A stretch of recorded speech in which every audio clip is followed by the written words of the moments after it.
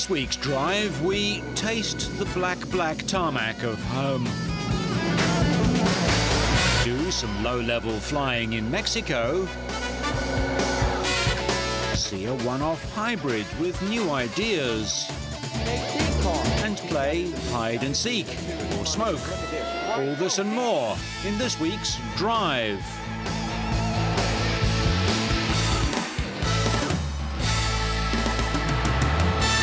We start with the A1 Grand Prix round in Mexico with David Martinez, born and bred near the Monterrey track, looking forward to his hometown race.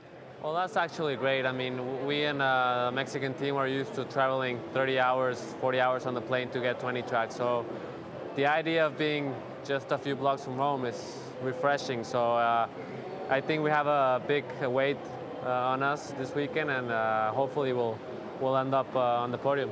Rain has played a part in recent A1 races, and the first day of practice was no different. Japan's Hayanari Shimoda ended his first session early when he hit a tyre wall. Martinez was another one who struggled on the wet track, only managing 17th and 16th in his two sessions. In his first A1 drive, Canada's Patrick Carpentier found the limits of grip, but he came a promising 7th in the first session. New Zealand's Matt Halliday was relishing the treacherous conditions. He went quickest in the first session, setting the fastest time of the day.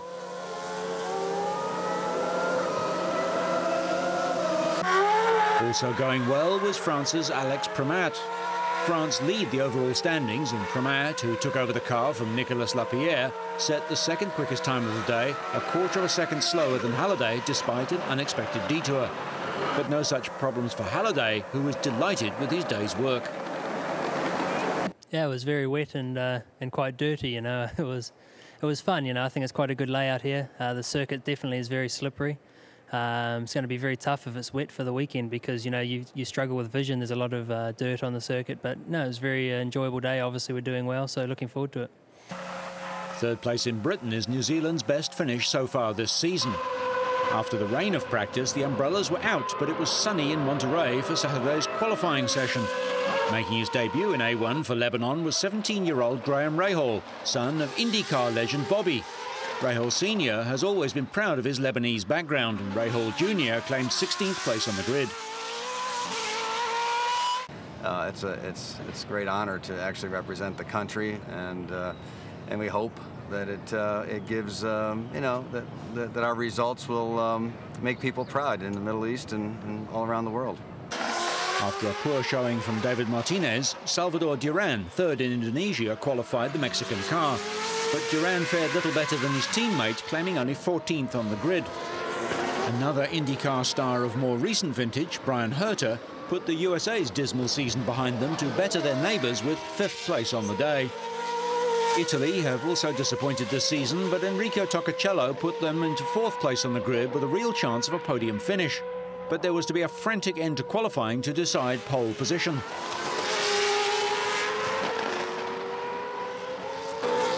South Africa had led for most of the day, but series leader France took the lead with Premat's final effort. France could clinch the title with 12 more points over Switzerland. Neil Yarni made it clear that France will have to fight hard to take the crown, slotting the Swiss team into 2nd place. But with the flag out, South Africa's Steven Simpson set the fastest lap for his first pole position. I think that it's really nice being surrounded by these two drivers, and I think I've got quite a few more experienced drivers right behind me. So I think, well, I certainly want to be on the podium and on the top step of the podium, and I don't really have a championship to be winning at the moment, so I'm going to go all out for the win. On race day, the home crowd was hoping for something special from Team Mexico driver Salvador Duran. There were plenty of French supporters in the crowd too, with Premat needing to beat Switzerland's Neil Yarni to clinch the title with 2 rounds to spare. After the lights went out, pole starter South Africa's Steven Simpson was quickly reeled in and overhauled by Premat on the first lap. Duran was forced to retire after a coming together with Ireland's Ralph Furman. Collision brought out the safety car, but as the field slowed down behind it, Japan's Shimoda flipped in spectacular fashion with debris showering the track. Shimoda was caught unawares as New Zealand's Matt Halliday braked in front of him and then catapulted into the air, with the car just stopping short of the official holding the safety car sign. Fortunately, Shimoda emerged unscathed, although he would miss the feature race later in the day.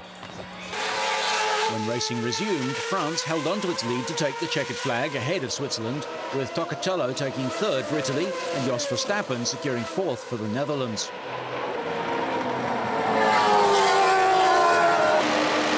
The placings in the sprint race decided the grid positions for the feature race, and Pramac made another good start to lead the field through the first corner, with Verstappen passing Toccacello for third. The teams all made their mandatory pit stops early in the race, and Pramac retained his lead, with Yanni coming out after his pit stop just behind the French car. But Yanni, in his last A1 race before taking up his test driver duties for the Scuderia Toro Rosso Formula One team, would lose second place to fast-charging Dutchman Jos Verstappen. The safety car came out again after Indonesia's Ananda Mikela took out Australia's Christian Jones. Mikela limped back to the pits for a new nose, but Jones's race ended right there. Further up the field, the Czech Republic's Thomas Enger moved past New Zealander Halliday late in the race to win the battle for 7th place. But at the front, it was Pramac who proved dominant again to make it a perfect day for France, with Verstappen taking an excellent second place, just his second podium finish of the season. Yanni took third for Switzerland, with Germany's Timo Scheider sneaking into fourth. Only a major mishap can deny them the title, but Pramac was content to reflect on a good day at the office. It was a fantastic race because the car was pretty good. We changed a lot of things in the car, and the car it was pretty good, and so I did also the fastest lap, so this is nice. So, maximum points for the French team, who now go 32 points clear of Switzerland with just 2 rounds remaining. The series now heads north of the border, with California's Laguna Seca Raceway hosting round 10.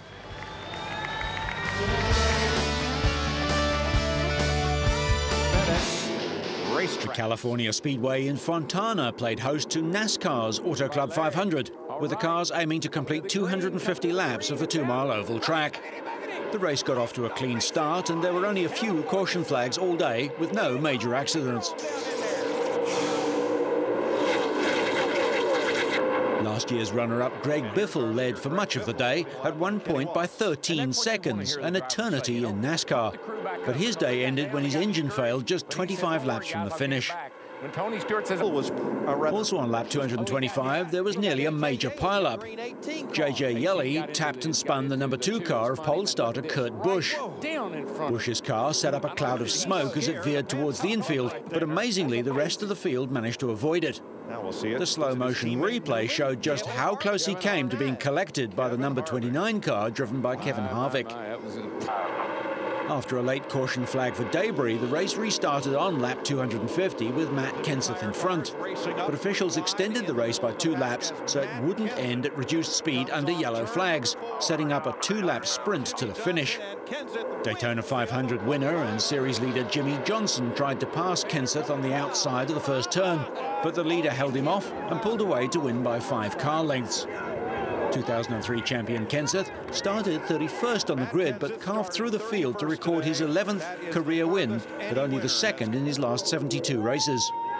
He only led for 40 laps, including the final 33, giving Ford a first win with their new Fusion model. Dick Berger amidst the spray of victory.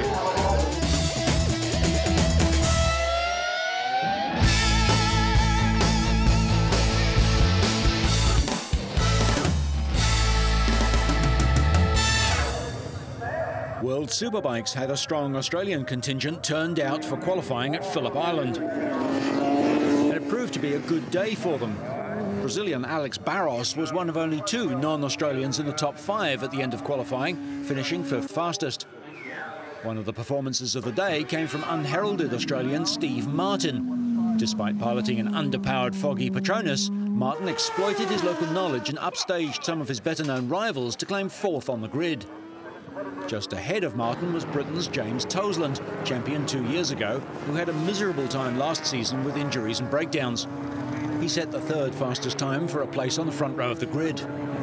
Qualifying, though, was ultimately about the 2 Troys, Bayliss and Corsa. The two Australians went head-to-head, the pair returning the two fastest times in Superpole. Corser, the reigning world champ, laid down a marker with a quick time, and he must have thought that that would be enough to secure pole position. But Bayliss is a tough competitor.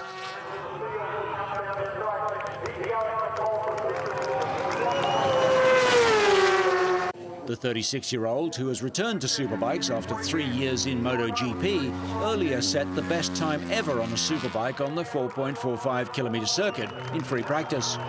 He then went past Corser's effort to secure his second consecutive pole position, following his impressive performance in Qatar. He also made sure that there would be 3 Australians in the top 4 on the grid, and then dismissed his own achievements as messy. Yeah, well, you know, we come back home to a home race and you've got to try and enjoy yourself. Of course, it's busy for us guys, family and friends and lots of fans, but, you know, that's how it is. And everything's going well today. My lap was good enough to take pole, but honestly, I thought I was going to do a little bit better. That was a little bit messy. I had my feet in the wrong place in a few spots, but, yeah, I'm happy. It's going to be a hard day tomorrow for sure, but I'm sure we're going to get another nice day. The entire event was expected to be a straight battle between the two Troys, but the first race of the day went all one way. Bayliss used his early advantage to set a storming pace in the opening race, but excessive tyre wear on his Ducati slowed him down. Italian Vittorio Iannuzzi crashed unhurt on lap 11. He was followed by British youngster Craig Jones 2 laps later. Rear tyre wear in the final stages dropped Bayliss down to 6th. Corser sized up his opponent, going past him easily, with Brazil's Alex Barros following suit a few seconds later on his Honda. That left Corser and Barros to fight it out for victory, but the Australian was always going to be too quick for the Brazilian, and the defending world champion crossed the line comfortably ahead of MotoGP refugee Barros. Britain's James Toseland followed in 3rd place to maintain his challenge in the World Championship and put 2 Hondas on the podium with Corser's Suzuki. The double world champion clearly back in the devastating form which saw him cruise to the title last year.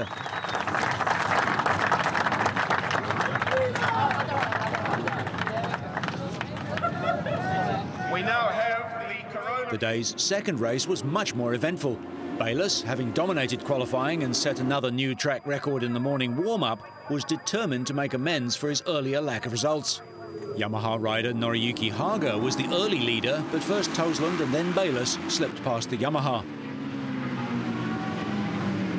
The excitement was caused by Corser. He crashed out of the race on lap 4 when he high-sided at MG Corner, fell off his bike and landed right in the middle of the track. Unfortunately, Corser was clipped by Barros, who had only a split second to avoid the prone rider. Luckily, Corser suffered only bruising and some pain in his left side. Carl Muggeridge and Lorenzo Lanzi crashed uninjured on the 11th lap. It looked like Toseland and his new Honda were going to take the top spot, but on lap 15, Bayliss got past and started to pull away and built a lead over the Briton. Behind them, Barros, Haga and yet another Australian, Andrew Pitt, were battling for 3rd place. At the end of the race, Bayliss was over 5.5 seconds clear of Toseland, with Barros finishing 3rd, 14 seconds behind the race winner. Japan's Haga took another 4th place for Yamaha. For Bayliss, it was a 23rd World Superbike victory and Ducati's first of the season, following the 2 second places achieved by Bayliss in Qatar at the season's opening round. The results from Phillip Island sees Bayliss on top of the World Championship standings on 75 points, just 1 point ahead of Toseland. Despite his crash, Corser is 3rd on 63. The next round of the championship will be held in Valencia in Spain in late April.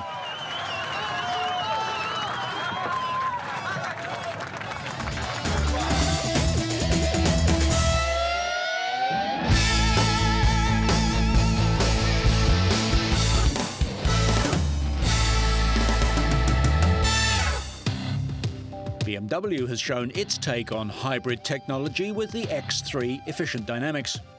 Using new innovations such as supercap technology, active transmission, automatic engine startup, high-precision injection and brake energy regeneration, the concept X3 Efficient Dynamic achieves an increase in performance while improving on the fuel consumption by up to 20% over the standard X3. In contrast to the petrol-electric hybrid vehicles from Toyota, Honda and Ford, the X3 uses high-performance capacitors, or supercaps, to store and supply electric energy to the vehicle's well-packaged active transmission. The active transmission combines an 80-kilowatt electric motor with a conventional 6-speed automatic gearbox and attaches to a BMW straight-six engine that uses jet-guided direct injection to further increase efficiency. The X3 concept combines BMW's Valvetronic throttle with high-precision injection technology, the first jet-guided direct fuel injection system for large-scale production. High-precision injection technology is likely to follow Valvetronic into full-scale production within the next few years. Whenever the driver applies the brakes and slows to a stop, the petrol engine switches off, eliminating fuel consumption and emissions. At the same time, the electric motor becomes an alternator, recharging the battery. When the accelerator is pressed, the engine restarts automatically. If the driver continues to accelerate, the 400 Newton-meter electric motor delivers a maximum output of 82 brake horsepower. Under moderate acceleration, the X3 Hybrid uses only the electric motor to minimize consumption and emissions. At maximum acceleration, the output of the electric motor and the combustion engine combine to deliver up to 600 Newton-meters of torque, but at engine speeds below 1,500 RPM. When not powering the car, the electric motor automatically converts to an alternator again to recharge the system. Power storage and supply is performed by innovative double-layer capacitors, the supercaps, in the vehicle's sills. Offering over 10 times more capacity per kilogram than conventional nickel-metal hydride batteries, the supercaps have a total capacity of 190 kilowatts, more than enough for the car to be driven quickly. BMW chairman Dr. Helmut Panke noted that while this vehicle won't go into production in this form, it does provide a preview of possible future developments. Make that probable, since BMW announced late in 2005 that it was joining forces with General Motors and Daimler Chrysler to develop hybrids, a collaboration expected to bear product fruit in 2008. BMW are quick to avoid any commitment to solo hybrid research, vaguely offering that the BMW Group is keeping other options open for the rapid development of other drive technologies through appropriate cooperation and joint ventures. If BMW were to put the X3 Hybrid into production, it would be cool, but probably horribly unsafe, to retain the iDriver Hybrid side sills, which show off the coppery red supercaps themselves.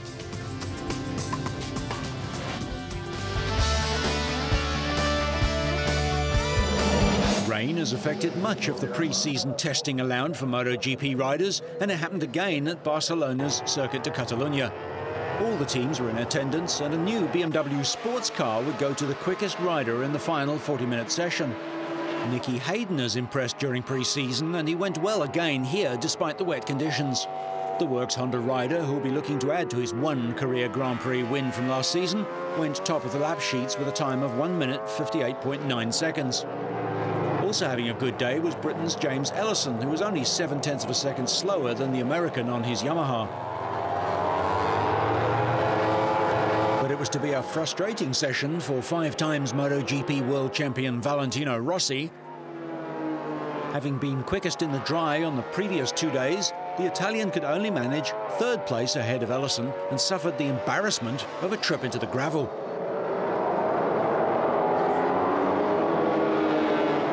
No such problems for Rossi's teammate, Colin Edwards. Near the end of the session, he clocked a time 1.8 seconds quicker than fellow American Hayden to take top spot. The former Superbike world champion from Texas has yet to win a Grand Prix, but it can't be far off. And Edwards was delighted to pick up the keys to a 252-kilowatt BMW Z4M Roadster. Another BMW Z4M Coupe will go to the MotoGP rider with the fastest qualifying time at the last World Championship in Valencia in Spain on October the 29th. Yeah, I mean, the conditions, as you can see, are terrible, but I've had a bit of a cough. I hadn't been feeling that great, but test has been going good, and we came here today and thought, oh, God, it's raining. Let's see what happens and see who's keen. And funny enough, right before we started the session, I thought, well, I got a pretty good feeling about this. So we went out in Michelin, thanks to Michelin, they stepped up and got some good stuff. And my whole team, Yamaha, everybody, Camel, they've been working really hard and starting to pay off. The season starts with the Spanish Grand Prix at Jerez.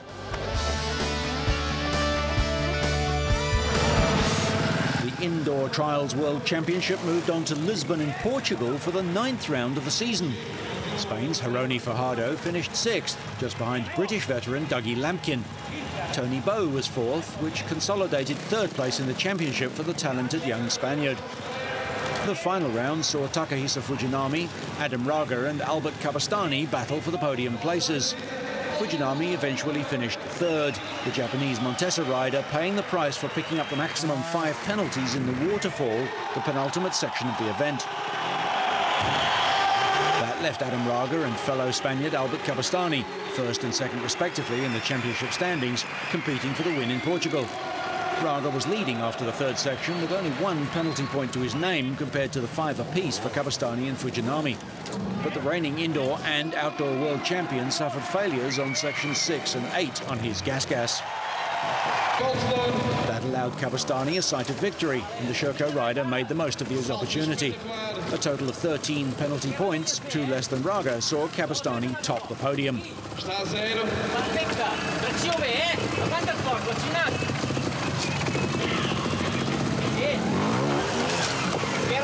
Continua a 0. Vejamos como é que ele vai sair.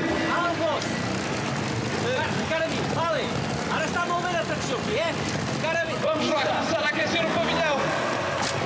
Espetacular. So Raga's overall championship lead is now down to 15 points. Raga has 80 points and Kabastani 65, with Tony Bow third on 55.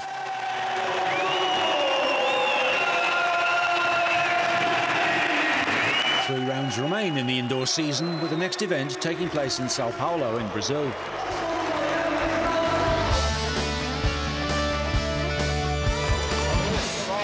The Night of the Jumps Championship ran over 2 nights of competition. Adam Jones won the first day, but it was all to play for on day 2 as fans, both young and old, filled the stadium. 9 riders from 3 continents did battle on a stony dirt course that had already eliminated American Mike Mason. He crashed heavily in practice and was unable to participate. That meant that there was 1 less rider standing between Mathieu Rabault and victory. The reigning Night of the Jumps champion was seeking his 2nd win from his season's 5 rounds to date. Rabault finished as runner-up to Jones on Friday after topping the qualification round standings. The Swiss rider could only manage 3rd place in Saturday's qualifying round, but his excellent performance in the 6-man final would take some beating. Rabault received 331 points for a run that included a backflip can-can with one-handed landing. A 5th place finish in Friday's final suggested that Ronnie Renner could be in with a chance with victory on Saturday. The American finished in 2nd place in qualifying, and his final run had all the hallmarks of a triumphant performance.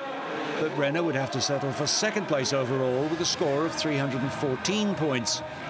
Consolation for Renner would come in the whip and highest air contests, which he would win ahead of Rabault and Libor Podmol of the Czech Republic, respectively.